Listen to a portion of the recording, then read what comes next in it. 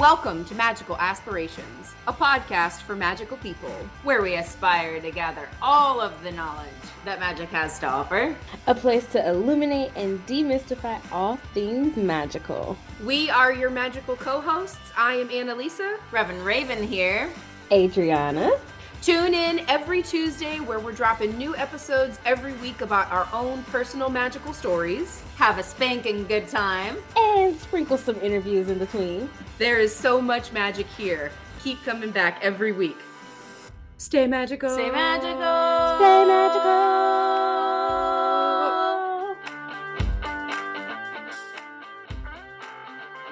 Good morning, good afternoon, or good evening, listeners, wherever you are. This is Magical Aspirations. Welcome to our episode this week. Of course, you know I've got my two lovely co-hosts with me. Ladies, go ahead and say hello. We've got Miss Adreyauna here today. Hello. And then the lovely Reverend Raven, as always. Caw-caw. Hello. And you know me, I'm Annalisa. This week, we are going to be talking about color magic. As I was getting ready for this episode, I kind of realized that this is probably the easiest and most efficient magic that I find myself practicing. I do it every single day, and it is totally on autopilot now. I'm really curious to know, Rev, how do you use color magic in your day-to-day practices? Basically what I do is I just take a look at the world around me and see how those colors make me feel. So if I'm thinking about a problem and say I'm walking down the street and all of a sudden I see a beautiful orange flower, it reminds me to be confident and sure in what I'm doing. If I'm waffling on a decision, it helps me to know that I have the answer already and to be confident in my decision and my idea. So basically, I rely on my intuition to see how those colors make me feel. I love that. What about you, Adri? Color magic is everywhere for me as well. I think for me personally, I've been tapping into it a lot more lately digitally. So like on my screens, and yeah, doing like protection and then also kind of inspirational color magic too. But then also for me, color magic is about helps me connect deeper to nature as well, because I think about the birds as always, and thinking about the color of their feathers and how that helps them to live the life that they live based on whether they're prey or birds of prey or whether they are neighborhood birds or they like take big migrations or whatever the case may be. And that teaches me quite a lot about the beauty of what colors can be and to not just focus on like what Google says a color means, if that makes sense. It absolutely does. That's something I've been talking about with some of my magical friends lately about how, what does this sign mean? What does that sign mean? I have been doing so much less searching for the answer and letting the answer really come to me. And I really agree with you guys. Color magic is like, it's just this inherent thing that you just gravitate to, same thing like Adreyauna was saying, it's such a connection to nature. We've been talking about how spring has been not even really creeping, but kind of like slamming its way, especially down here in the South right now. I live in Louisiana and I woke up this morning and everything is fucking green. And I'm like, thank Yes. God. I really, really struggle in the winter months and like the green is here. Oh, I can breathe again. Thank God. That's fair. Yeah. It was like here in Tennessee, we have the Bradford pears. And for those that don't know, they're the fucking fish trees. When they start blossoming, they smell like fish. Okay. Anyway, got that out of the way. So nothing. I mean, like for the past weeks, nothing. And then it was just like all of a sudden this weekend, boom, all the Bradford pears are blooming. And I'm like, God, thank you, nature. But also like y'all could have kept those.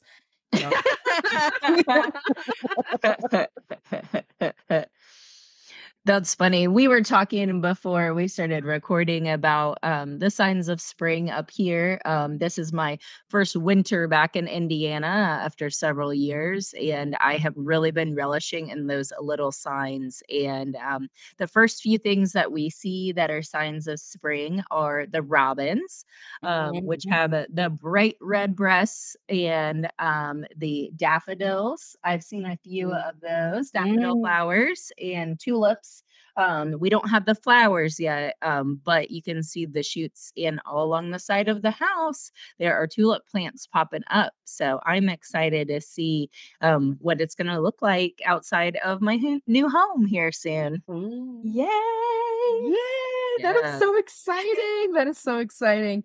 The same, my passion vine. We had a really, really dry year last year. And I really thought that my poor little passion vine had kaputted.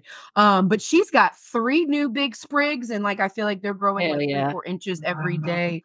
Oh my goodness. I could talk about the joys of spring. We could probably make a whole episode about that. But I'm really fascinated to dive a little bit deeper into color magic, how we utilize it. I kind of want to break it down by color and see how we feel, how our magic is similar, how our magic is different. But I want to get an elephant out of the room about color magic because a lot of people have a lot of different magical practices, especially really eclectic practitioners. We tend to draw on sources outside of ourselves, take a mishmash of things from other cultures and things like that. I want to talk about the chakra system really briefly because it's so ingrained in color magic, I find. It was a huge part of how I learned to really connect with the different energy points in the body, but we also don't want to be culturally appropriating anybody's culture because we all know that's not a good jive anybody wants to get on. How do you guys feel about that? Is that something that have y'all connected with that with y'all magic? Have y'all learned different ways to associate color magic? I just kind of wanted to bring it up because it's so common core now in the magical community. Hmm. Yeah, I definitely have learned about colors through the chakra system, but also have learned about colors in other ways too. So it's not forefront for me as much. And then now colors have such a deeper meaning for me where I am today that I can kind of separate the two. And that feels good. And I think it's helpful for probably people who are beginning because it is such a prevalent system that is a lot more accessible to learn about as opposed to maybe learning about something from a culture, your own ancestral background that maybe isn't as heavily documented or easily to find. But again, you do have to go to the source. So Mhm. it's a lot to say there. Yeah. Mhm. Yeah, I would say I'll use an example about the chakra system and colors. Something that was a little confusing for me was green being associated with the heart chakra. Because in my mind, like heart and love energy, like that had always been like pre-programmed as like pinks and reds Mm. and things like that. And especially even in like you look up, color associations and things like that from magical texts that are mostly, I would say, Celtic based. You learn that, that pinks and reds are associated with love, for example. And as the heart being your center of, where you exude love and things like that, those two things didn't really mesh.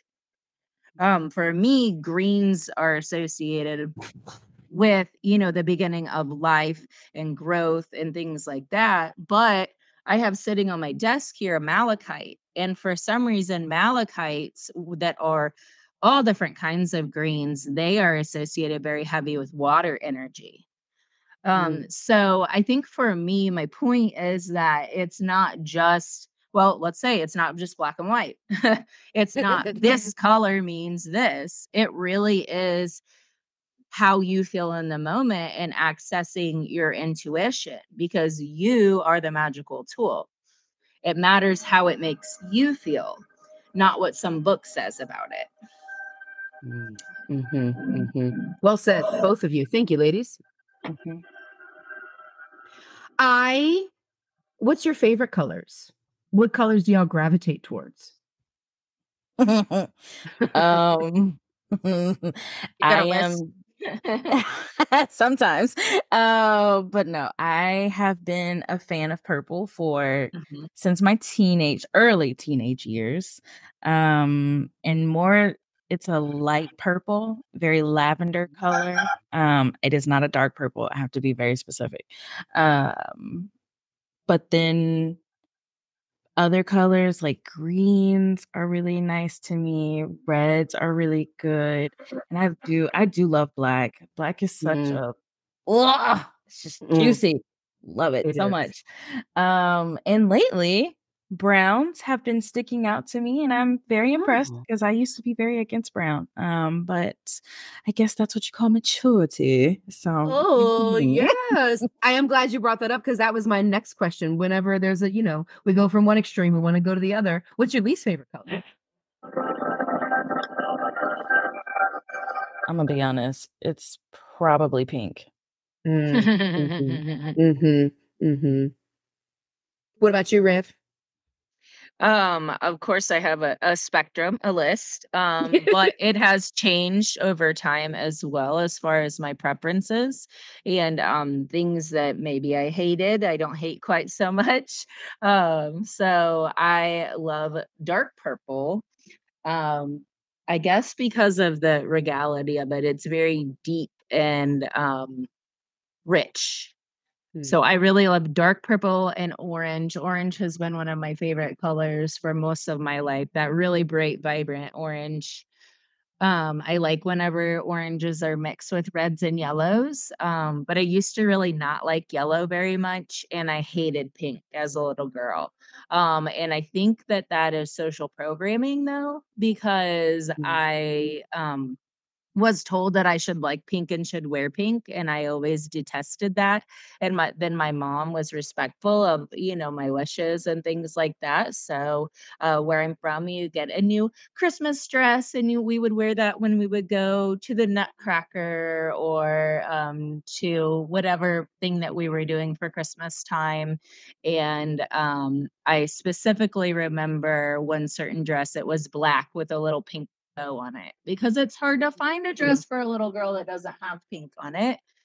And I am so excited to see that shift in our culture, that now whenever you're buying clothes for children, that you can find them in different colors for boys and girls, that that there are a lot of different color options for clothing for children. And so then hopefully they get to pick what colors they like. And for us as people in our culture, at least, how you're dressed and how you present yourself is very much associated with your identity. So like I never really wanted to be that girly girl, and that's why I hated pink, you know? And it was the association culturally with the color. And now that I'm a grown ass adult, I have a pink phone charger, and I have a few pink things in my wardrobe, but it's not very heavy. But I'm learning to be okay with it because I know that it isn't a direct reflection of who I am. That I can utilize colors, and especially like in my clothes and like glamour magic, to convey different things. That I can use those colors to morph how I look and how I'm portraying myself based on what I'm trying to do. That is such an important point. I'm so glad that you said that, because my favorite colors, I'll start there. My favorite color tends to be in like the bluish, greenish, teal kind of range. And my least favorite colors have always been like orange and yellow. Even now I really struggle with orange and yellow. Like highlighter yellow is okay, and like maybe like I have this one nail file that's sitting in front of me that is yellow and orange, and I will not, like, I don't even like to touch it. I just don't like it. I don't care for it. But so you were talking about, Rev, about how pink is so traditionally, it's pink and blue I saw there's this store near where I live, and the name of it's called Pinkablu. And thank you. Thank you. I saw the name, and I'm sorry for whoever owns that store, if you're happening to be listening, I'm sure you have a beautiful store, but I do think the name is a little stupid because it does just so ugh.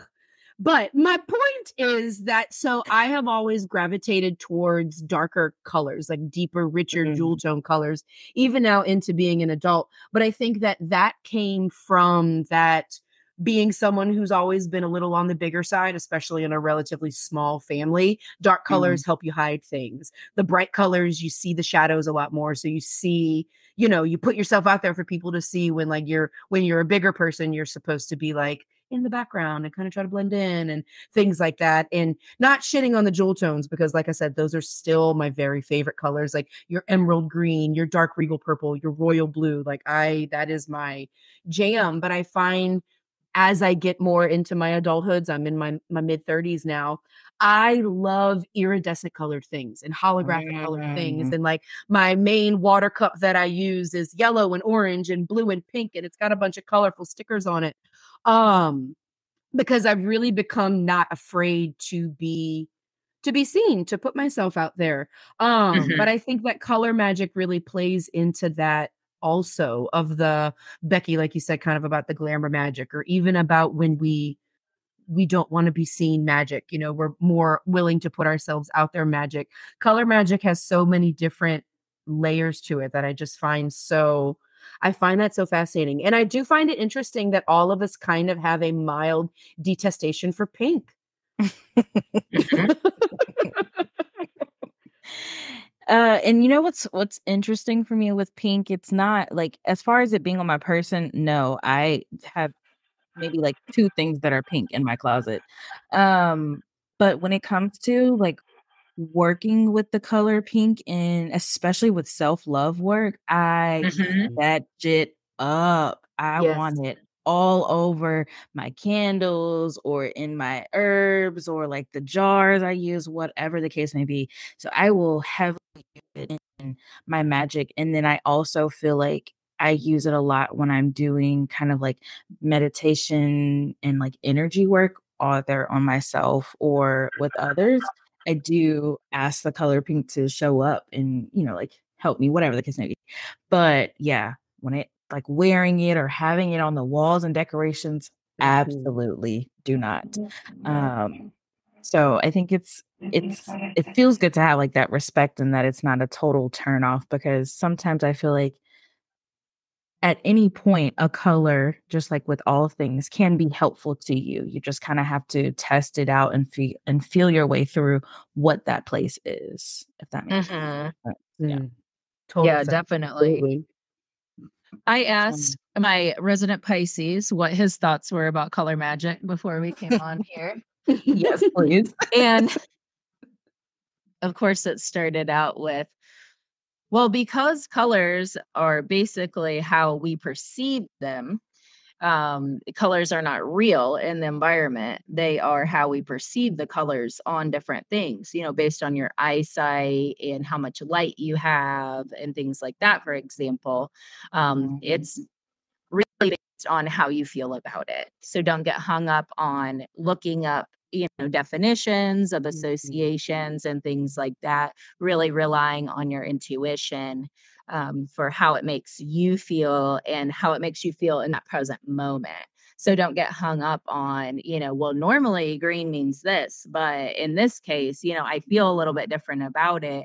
You need to be able to change your beliefs and go ahead and let that, kind of go to the side with your classic associations, even if it's just how you normally think about it, being willing to shift your own thought pattern and how you feel about a color, that's really important. Leave it to the Pisces. My God. Love That it. is okay. Mic drop. That's a typical sounding Pisces response, is that we have to just go with the flow of how we feel about it. But I loved that he used the explanation about how we perceive colors in our eyesight. And it's interesting because he has difficulty differentiating between dark colors like dark blues and greens and blacks. Interesting. So that made me think about, well, what about people who do have a differing degrees of color blindness? Mm-hmm. I They was don't thinking about that see the before we hopped colors. on. Yes. Same. Yeah, the Yeah. same way that someone who can see the full color spectrum does. But also, recent research has shown, we talk about dogs can only see black and white. Well, recent Mhm. research has shown based on their eyes, that the cones and rods that they have in their eyes, they actually can perceive colors that are yellows and blues. Mhm. Mhm. Mhm. So that's interesting to me to think about, like, how we perceive colors. That can be very based on what colors mean to us. Why would dogs need to see blue and yellow? Like, there has to be a reason that they can see blues and yellows to survive. And that has to be the same across different species, but we just don't know how they perceive the world around them because we haven't Mhm. taken the time to do the research. Mhm. Absolutely. As you Mhm. were talking about your lovely Pisces response. So I recently, a week or two ago, I got a beta fish. And observing him has just been one of like the newest things. Like it's just so fascinating to watch. He's got this real big tank and he's like this. You think beta fish, and I guess you kind of, or at least for me, my perception was that they're this like spooky, lazy kind of, they want to hide all the time. This dude, like I had to look up like, is he stressed? Is something wrong? Because he's got this big 10-gallon tank. He's like zipping around the thing, like he's active, he's doing all this kind of stuff. And so I was really trying to make sure that I was seeing things from his perspective to make sure Mhm. he's been comfortable in his new home. And one of the things that I learned, I'm sure this is true for most fish, but the beta fish specifically, they can see two different angles. Like so from each of their eyes, they perceive two different things because obviously their eyes are on Yeah. opposite sides of their head. And like that was making me think about how they perceive color and things like that. And like, Adriana, when you were talking about the birds earlier about being birds of prey, all of these things, it's as Becky, you were just talking about the dogs, how they perceive, blues and yellows. It also makes you wonder, why don't they see things like reds and like Mhm. and there aren't a lot of like when you think about like dog breeds, right? They tend to be black and brown and white and like, Mhm. kind of a mish. There is no red, like we call them red, but there's no truly like red colored dog. I wonder what that has to Right. do with like canine evolution. And that's just, it's a fascinating, whenever we talk about magic, we talk about the balance of it. And so, yes, Mhm. they can see blues and yellows, but why can't they see reds? And I Mhm. wonder Mhm. if it's the same for like people on like their spiritual evolution or like something like that. Like as you grow and heal, do the way you see colors change? Mhm. Mhm. Mhm. I could Yeah. definitely see that the way that we perceive them change. Mhm. Hmm. And Mhm. like the way we think about different colors, like what I said, I realized that the reason that I detest pink is not because there's something inherently wrong with the color. It's because of the Hmm. cultural associations that I had with the color. Because Mhm. people told me that pink is for girls. And when you're a Right. girl, all those things that come along with it. Being timid and you're not well spoken and you just do what you're told and things like that, well, that is not me. So I'm not going to wear pink. But like I said, it's not that there's something inherently wrong with a color. It's just the way that we think It's about just it. your perception of it. Yeah, Mm. I agree. I And agree. that, I like, think white, for example, is all the colors. Mhm. Mhm. And so Mhm. whenever when I'm using color magic and I don't have the color that I think that I should be using, I will go to that white candle, for example, because white contains all the colors. Mhm. That's a great point. Yeah, I agree with that. And I think, at least for me, thinking about my own spiritual journey and how sometimes in ritual and like doing work, I'd wear my black because it felt super protective for me. And Mhm. it was also a comfort for me. And so as I got deeper and closer to my ancestors and learned more about their practices and practicing those practices, it's very much like you must wear white when you are, doing the sacred, especially something that is as deep as ancestral work and certain rituals involving nature. You must wear white. And that was such a new experience for me. I felt very uncomfortable the first few times that I was in my all white. And I felt like I was doing something wrong. And that was something I had to work through, because the more I thought about it, the more it was just like, it's just because I'm not used to it, and I already had my comfort, and I had to reassociate and re-familiarize myself with white and what it comes with and what it means for me. And so now when I wear my white, like that's fine. It's just normal. But sometimes when you're doing this color magic, because it is based on your perception, and your teachings and your own like spiritual DNA. And so there's going to be things that you have to work through, and it's not all going to be like, it's so fluffy, it's lovely, I love that. And sometimes when you're working with new colors, it will feel awkward. It will feel awkward. So yeah. Mhm. Yeah, I would definitely agree with that, because I used to always wear like black and red together, and those for me were like my powerful colors whenever I was doing magic or going out, for example, to like Rocky Horror Picture Show and things like that. I would always wear black and red together, and I felt a few years ago the shift from red to purple. And so a lot of my spiritually were black and purple, because it meant something different to me, like with my perception and how I was showing up in the world. That the purple meant something different for me and how I was portraying myself and my energy and my power. Well, yeah. Exactly. Was that the little brown girl? Okay. No, that was hollow this time. Oh, that was. Oh, I love it. I love it. Do you that makes me giggle. We were talking about this at work the other day, the orange cat theory. Anybody Mhm. who's ever experienced an orange cat, you know that they are a force unto themselves. And it makes me laugh. One of the client that I was talking to about it, she's this real kind of scientific lady. So she was like, "What is I need to know the science behind the orange cat theory." And I was like, I I'm sure there's maybe a study somewhere, but I've never read it. All I have is my observations from 15 years being a vet tech, and obviously social media, because who doesn't love cat videos all the time?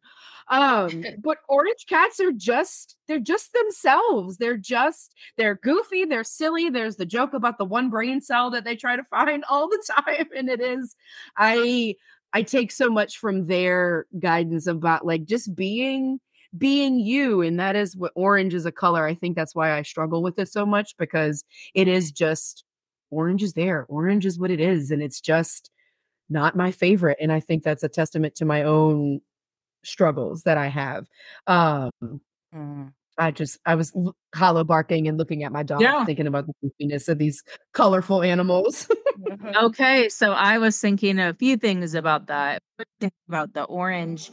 I think that that is why I have always gravitated towards orange, because I've always known that I was different.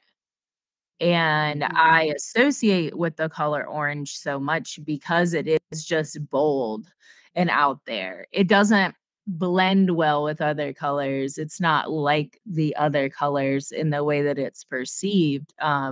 It's not normally like a soothing kind of color. It's usually like a high vibrancy, like stand out, be bold kind of color. And I think that's why I have always associated with it. Second thought about that, my first pet was an orange tabby named Tiger that I got whenever I was 3 years old. And so I learned to see the world through the eyes of an orange tabby, who just was himself. We couldn't keep him inside. One of his his big adventures, he definitely had 9 lives. But one of his big adventures, he got out of the house because we could not keep him in no matter how hard we tried. He got out and got stuck up in a car motor. And that happens a lot up here where it's cold, especially in the winter, that they'll try to get warm and be up in the hood of the car. And most of the time, if that happens, the cat doesn't make it. Well, my cat was in the hood of a car. Somebody started the car. He took off. My dad found him, and he had the skin was off the top of his head down to the bone. The skull was exposed. Part of his tail was missing. He was missing a toe. And my stepdad strapped him to the back of his motorcycle and took him to his work. He was a doctor. And so he sewed up my cat after his big adventure. And the point of that story is that Tiger was always being himself. And for the most part, the universe just looked out for him being himself. He was allowed to just be him, and no matter kind of what he did, however crazy he was okay. And he ended up living to be 21 years old. Wow. 21 years old, being an indoor outdoor cat because we could not keep him inside. He was wild. Wow. That is almost unheard of, to have an outside cat be quite, especially if you're using so many of your lives. But that is a testament to exactly that about orange being. I also find it fascinating that orange is a color in nature that, other than, well, the flowers too, that, when you think about like toxic things, or like I always think about like the crazy, like the poisonous frogs, that like they're all these like crazy bright wild colors. Because I'm now a betta fish expert, I've taken like 3 pages of notes about the betta fish. They're all of these wild colors kind of for the same reasons that, like, they're get out of my space and do, I'm over here doing me. I will tell you guys, as much as I don't like orange though, that sucker in the middle of his cage, he's got this big orange like willow tree looking thing that just like flows about in the surf, the current. So I was proud of myself for that, because I really do hate orange. Okay, so now we have to shift to talk about brown dogs. So if we're going to talk about animals and colors, Annalisa and I have this joke about brown dogs, and that they're always just doing silly things and getting into trouble. And basically their behavior is based on the amount of brown that they have in their coat. And so my dog Zelda, as she has gotten older, she's lost a lot of her brown because she is aged. But we joke that as she has lost her brownness, she has lost that part of her attitude, and her behavior has improved. I will. Oh my God, I can agree to that. Yes. But the brown dogs typically are crazy to some degree and somewhat bad. And they just are kind of be themselves. And we have to love and accept them for who they are as brown dogs. That is 100% the truth, because I too have a brown dog, Brody Murphy Majura. Ladies, I'm going to text you guys a picture that I took of this creature the other night. So I was just like on my bedroom floor stretching before bed. And then I look up, and this shit brown dog is like judging me from, he's up on my bed and I'm on the floor, and he's just like got this look on his face that y'all will really appreciate. But yeah, I've sang him the shit brown dog song for his whole life, and it just goes shit brown dog, and like he wagged his little tail at me, and like that is the shit brown dog shenanigans. It's the truth. They are the orange cats of the canine world. Oh, yes. He's definitely looking at you like, why are you on the floor, you silly peasant?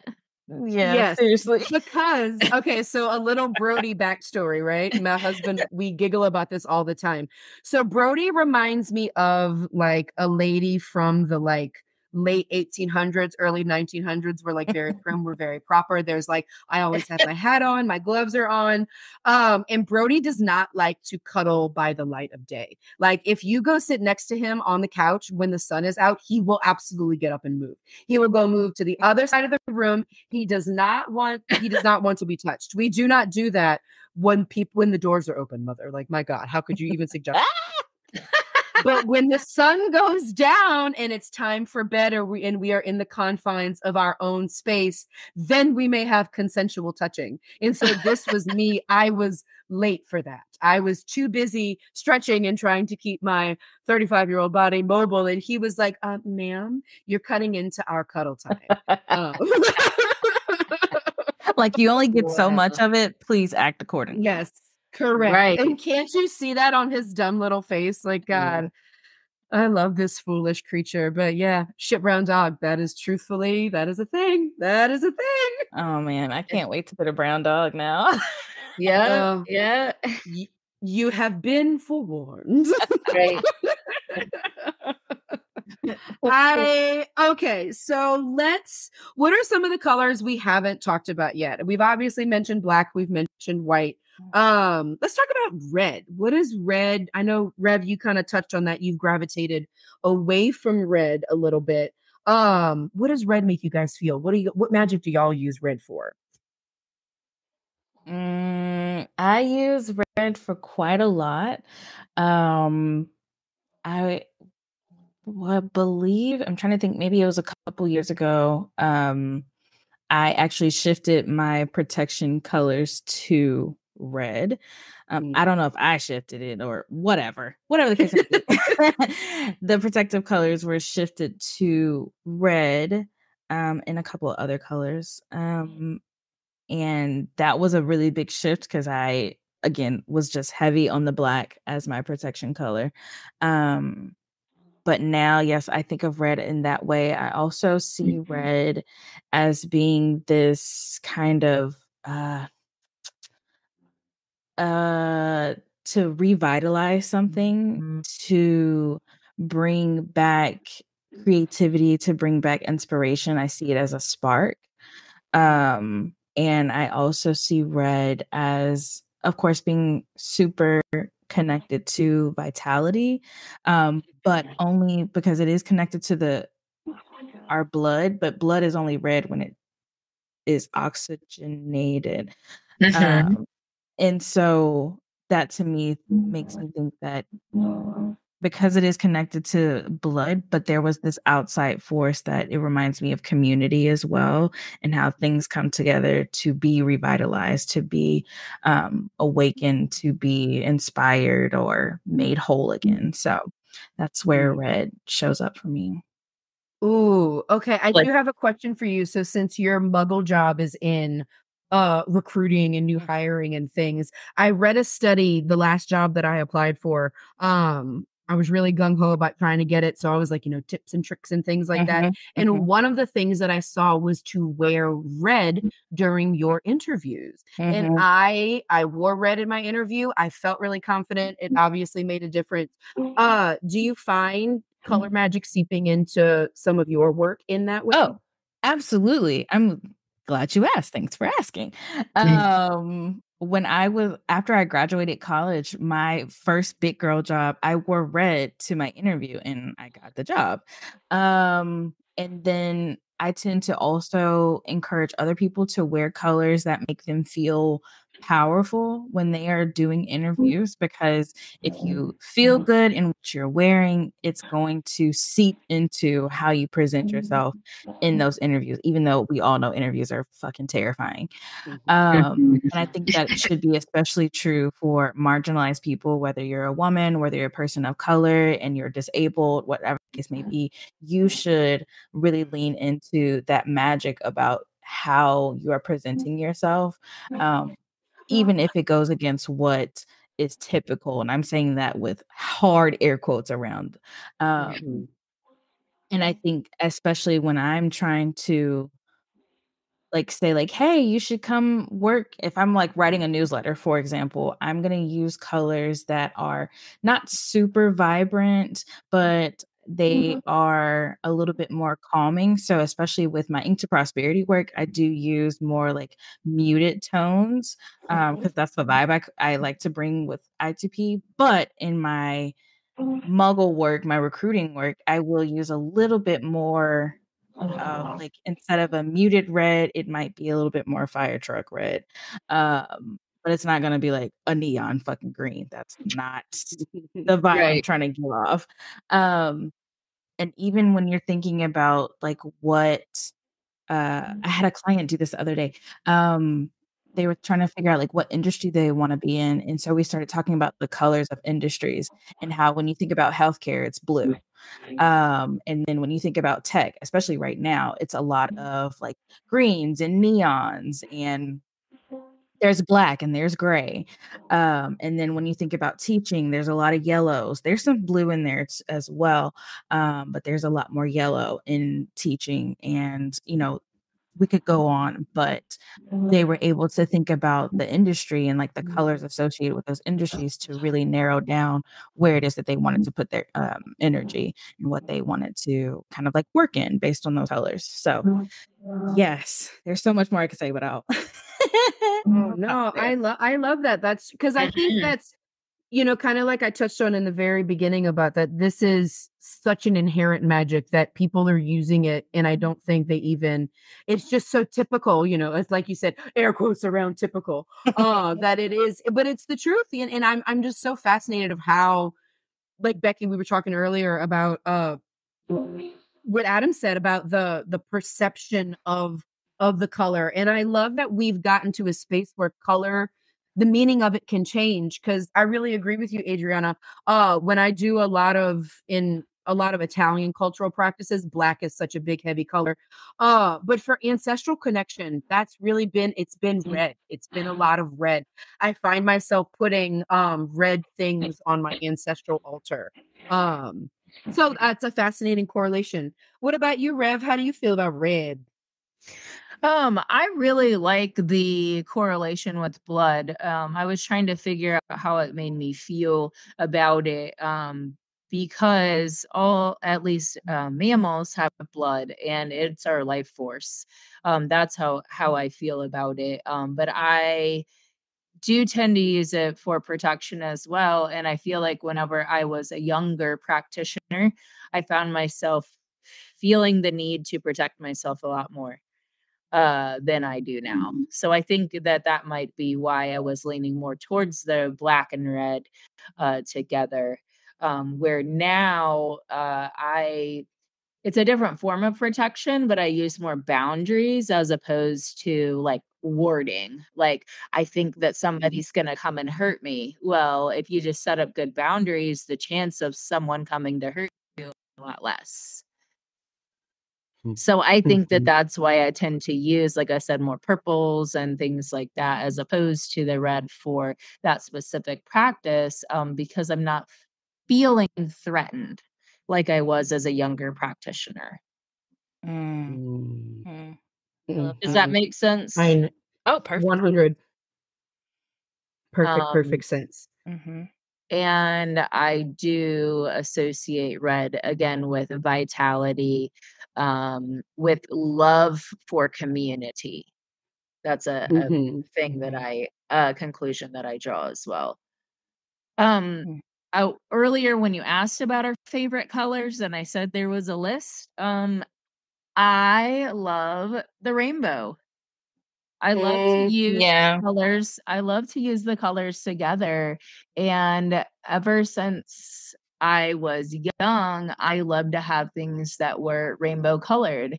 And then as I got older, it was around whenever I was in high school that I learned about gay pride and the use of the rainbow as a symbol of that. Um, but I have always loved the rainbow together and using all of the different colors in the spectrum together. And now that I am at a school working in a conservative area and a very muggle type job, I have a bracelet that is a rainbow that I wear every day, and I get compliments from the students about it. But to me, the rainbow again is that association with being who you are, period. Mm-hmm. No matter who you are, no matter which color that you are, you can be who you are. Like, no matter how you're identifying that day, that you can be that color and it's okay. Mm-hmm. And now it's making me think more that I am working with people who are on the autism spectrum. The word spectrum is a color spectrum as well. And so when I see the rainbow, it also makes me think of that people that are on a spectrum, that we can all be who we are. And there's not anything that is inherently wrong with us for being who we are. That we can just be who we are, and that's okay. And we all have something unique and different to give just by being ourselves. That was really kind of the last topic that I had for us to talk about today, was exactly that. So I read another article probably sometime over the last year, and I feel like I've maybe touched on it on a previous episode, but I'm fascinated to hear what you guys think about it. So if you happen to be a mild conspiracy theorist, which I feel like you aren't, at least mildly, you're not paying attention. But so we've definitely seen, especially from where we all grew up in the late post 80s kind of, everything was neon, everything was bright. And we've really kind of shifted into, like, when you talk about like color culture right now, as far as like decorating, clothing, kind of all these things, everything is really dull, everything is really muted, everything is fucking beige, everything is white.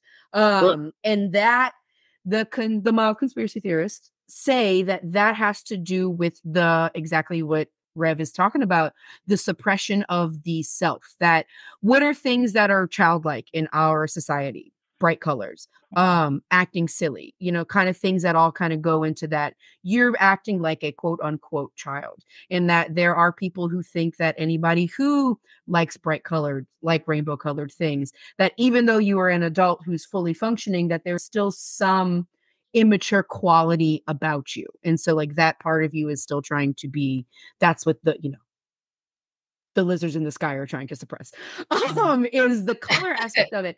And so I really agree with you, Becky, about how there has been this reclaiming of color in my life, because like I said, I like a lot of like iridescent, like holographic things. I have a lot of plants that grow in water. So I have a lot of like vases that are clear, but treated with the kind of, different shimmery colors. And, I love how colors play together and talk to each other. The whole fish tank is just this like neon Willy Wonka playground. And so I can see the correlation by that by embracing color, and it doesn't have to be your whole personality, but that the colors are who we are at any given moment on any given day. Good job, Becky. You nailed that. Like, that's the note I had written down, and you didn't even know that. Magic. Well, duh.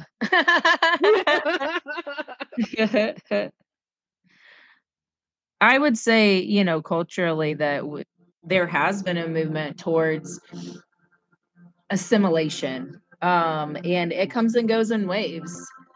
That, with the colors being bright and vibrant, and then, aesthetically going to things that are more muted. And I would argue that we are shifting away from that now.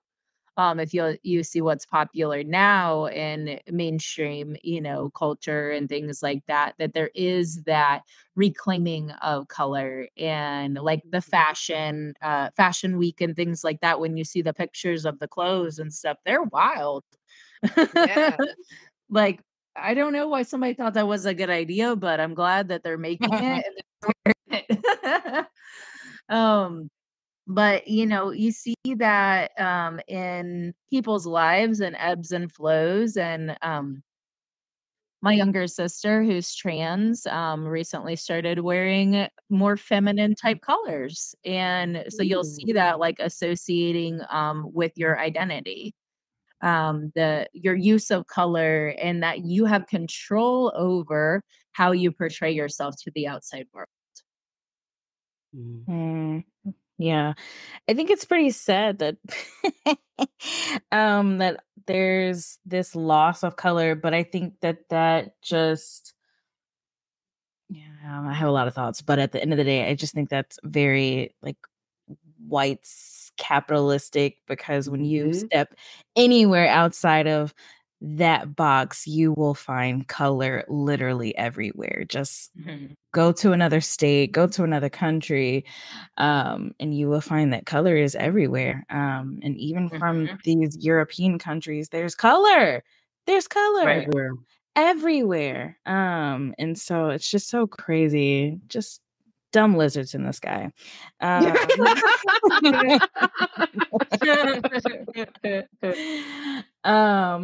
I feel like there was something to be said that there was this yes, it was a meeting of the self, but then also how it was mirrored in the war times as well. And that there was a lot less color during those times. And there was a lot more poverty and, everything that goes with it. And I think that showing up in our society today also is very important. And yes, you should pay attention, open your eyes. But to reclaim color is also this like liberatory movement and act to say like, yeah, no matter what, I still can have joy. I still can represent myself and my community because of X, Y, and Z. So yeah, it is always good to, when your life feels a little dull, just go outside for one, or go play with some other folks from different parts of the world.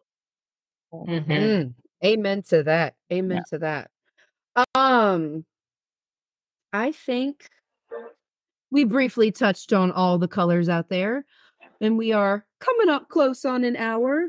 Final thoughts on color magic? Anything else that we left out? Want to add? Just do it. Utilize it. Do it. Yeah. Don't live in a drab world. Yes. Yes. Bring color to your spaces, whether that's, your home, your workspace. I have worked in cubicles with beige walls and I plastered them with pictures of butterflies and flowers and animals and things that brought me joy. So don't let the world around you bring you down. You can bring that color to your own spaces. You don't need some outside force. Absolutely. You don't have to work in a place with bright colored walls to be bright, is all. Right. Well, and be the color.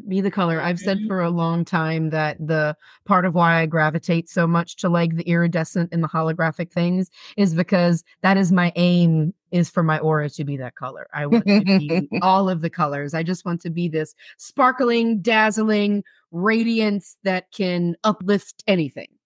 Yes. Be that. Well, all right, people. Color magic was fun. I like that. That was a good little chat that we had. I didn't know where we were going to go with that, but God, as always, I find it just so loving and endearing to be with you, lovely ladies. Likewise. Thank you, listeners, for tuning in.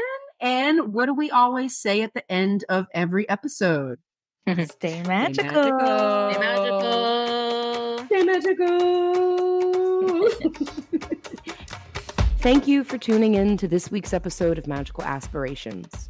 Be sure to like and follow us on Facebook and Instagram at Magical Aspirations to keep up with the latest and the greatest from Annalisa, Adreyauna, and Reverend Raven, and to join in on the Magical Aspirations conversations. Come check out our website, magicalaspirations.com, to find bonuses from our guests, our Magical Aspirations blog, and to reach out to our magical hosts with questions, comments, reviews, or ideas for future episodes. We are so grateful for each and every one of you listening. Thank you again, and as always, stay true to your magic.